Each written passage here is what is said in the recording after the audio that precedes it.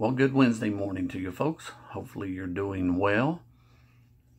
Hopefully you had a good night's rest, ready to face the day, whatever it is that comes your way today.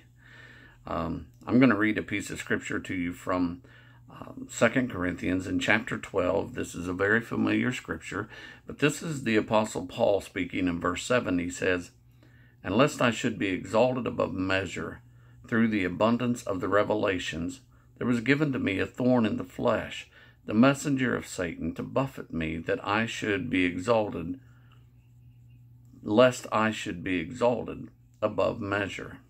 For this thing I besought the Lord thrice, that it might depart from me. And he said unto me, My grace is sufficient for thee, for my strength is made perfect in weakness."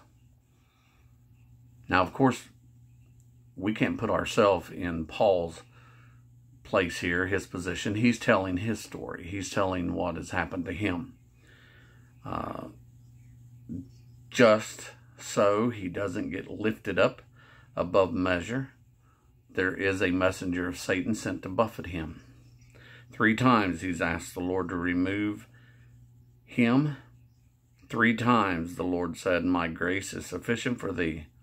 My strength is made perfect in weakness." So what is he saying?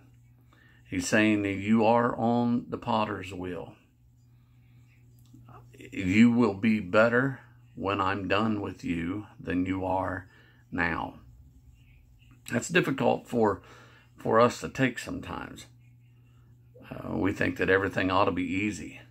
Everything ought to be, we shouldn't have to suffer. We shouldn't have to have any problems, any trials, any tribulations.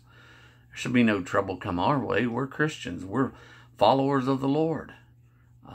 But folks, if you read the Word of God, if you read history, if you listen to testimonies of other Christians, you will find that just because you are a believer in Christ, this shows the great depth of our faith and our confidence and our hope in Christ, not only as Savior, but as protector when we put our trust in Him.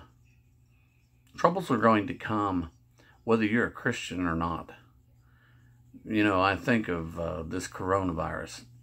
You're going to be a Christian and get it, or you're not going to be a Christian and get it. Either way, life is life.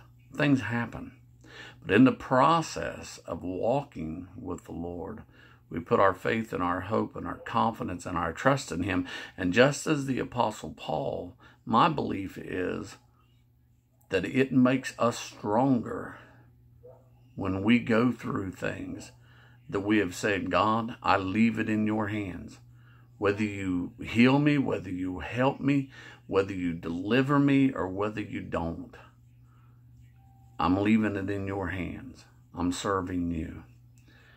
And folks, the love of God shines through.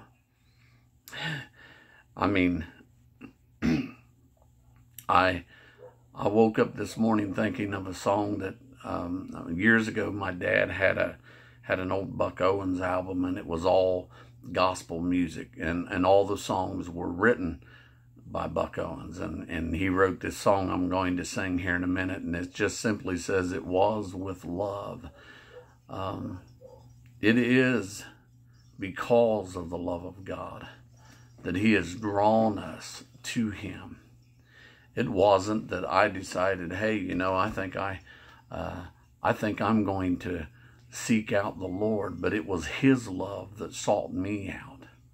And it is His love that helps me make it through day by day, no matter what comes my way, no matter when things are easy.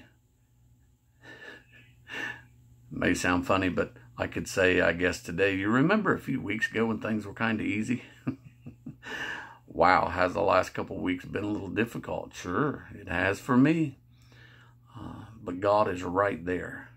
He's right there, and through everything that I've experienced, the strength that I have in Him can only grow.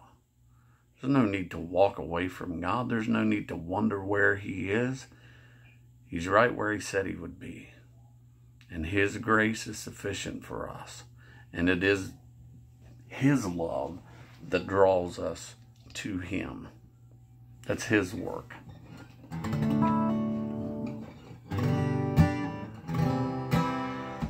It was with love my Savior drew me to Him. It was with love He led me from the dark. He gave me perfect, gentle understanding. It was with love that Jesus won my heart. It was with love He worked my transformation. Without His love, this wonder could not be.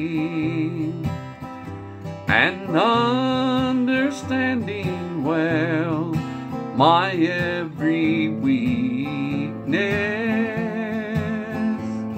it was with love He heard this sinner's plea.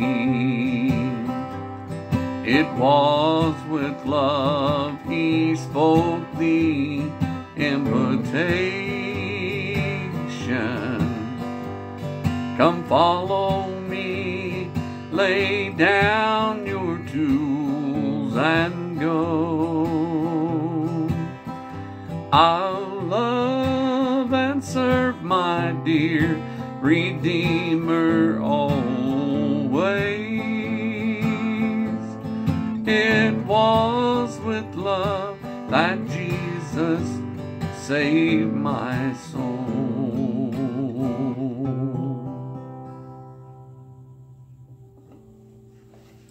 Lord, I thank you for the day you've given us. God, I thank you so much for the love that we don't deserve, but you've given to us so freely. And God, I pray that you would bless those that would listen to these words today. Help us to understand that just as the Apostle Paul looked at difficult times and realized that it was by the grace of God that when we are weak, we are made strong. God, I pray that you would bless today. Help us today as we look to you for continued love and grace. In Jesus' name, amen. All right, folks. See you Thursday.